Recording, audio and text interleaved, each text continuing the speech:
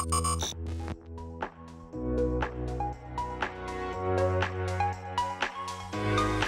what's up you guys? Installing a trailer hitch on your Lexus LX470 can take you to some really cool places like camping, biking, or even towing a U-Haul trailer just about anywhere in North America. Let's go ahead and break down that install. You'll need the tools seen here to complete this installation. Now we want to point out that your vehicle may already have an option for a factory hitch receiver. Now that would be located right here behind this cover. You just have to take a trim panel tool or screwdriver, something like that. You'll just push up from the bottom and this comes off. Now if you have the factory hitch, you can install it just right here. You have 4 attachment points that you can bolt it onto. Now this hitch is very difficult to get. This is an older vehicle and the dealer was the only one that offered it at the time. So it's very difficult to get that if you already don't have it with your Lexus LX470. Now, in our case, another issue that a lot of people have found online is that the spare tire is right behind, and if you have a shank, such as one for a weight distribution kit that's longer, it hits that spare tire and won't be able to line up correctly. Now, this vehicle will be used with the weight distribution kit, so even if we had the factory hitch, this option wouldn't work for them. So we're gonna show you how to install the Curt aftermarket hitch onto this vehicle. Let's go ahead and start.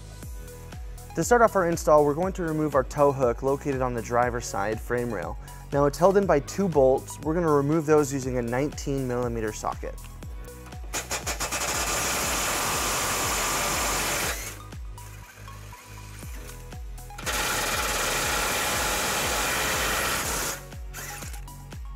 And we'll repeat on the passenger side.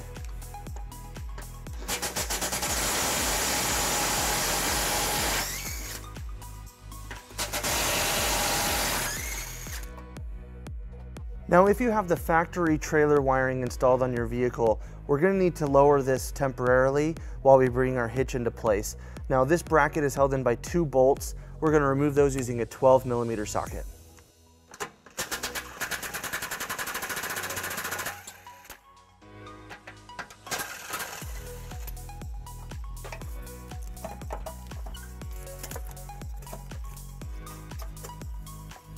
Now we're ready to bring our hitch into place. We're going to be using our U-Haul exclusive hitch jack.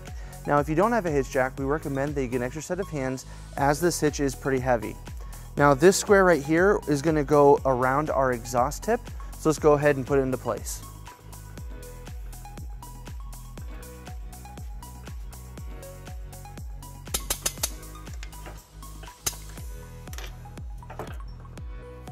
Now we're ready to bring all of our bolts into place. Now our kit comes with 2 different sizes. You could have an M12 or an M14 size bolts depending on the size of the weld nuts on your vehicle, which differs depending on your model of LX470. Now our kit is only using the larger bolts, the M14s. Now each bolt comes with a flat washer and a lock washer. Let's go ahead and put all of those into place on the driver's side.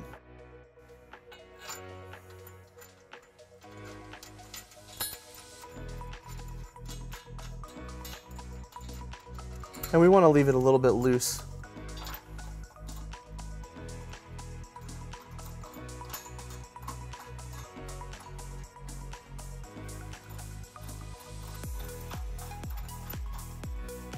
And we'll repeat on the passenger side.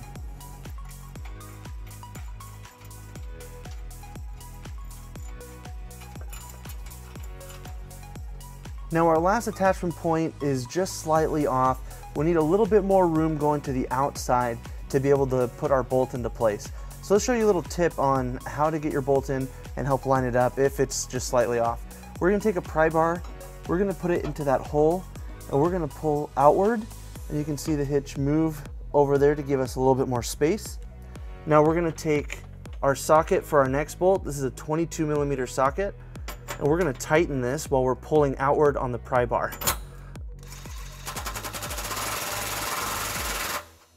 Now that that's tightened, we can let go of the pry bar, and now our bolt is holding it into place where we have more room.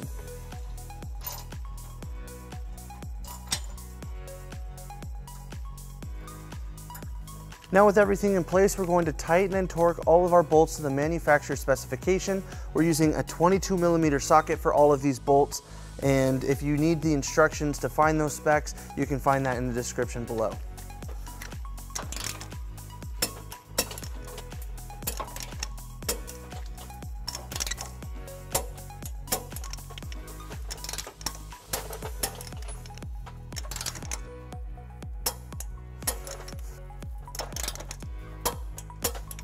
So all we have to do is remount our factory trailer wiring. Now, one issue with this hitch is that it does block those two holes. So if we tried putting it in the same spot, we wouldn't even be able to open up our connector. So we're gonna need to move this back. We're just gonna move it right back here. And we're gonna use some self-tapping screws to drill into there and mount it in a new location.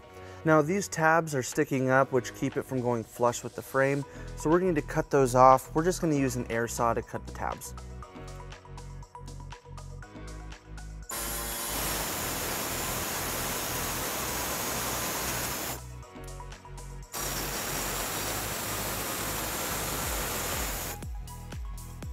Now we're going to use some large self-tapping screws to attach our bracket to our frame. Now, if you need these, you can pick it up at your closest U-Haul or at your closest hardware store. Now, to use this, we're going to use a 13mm socket.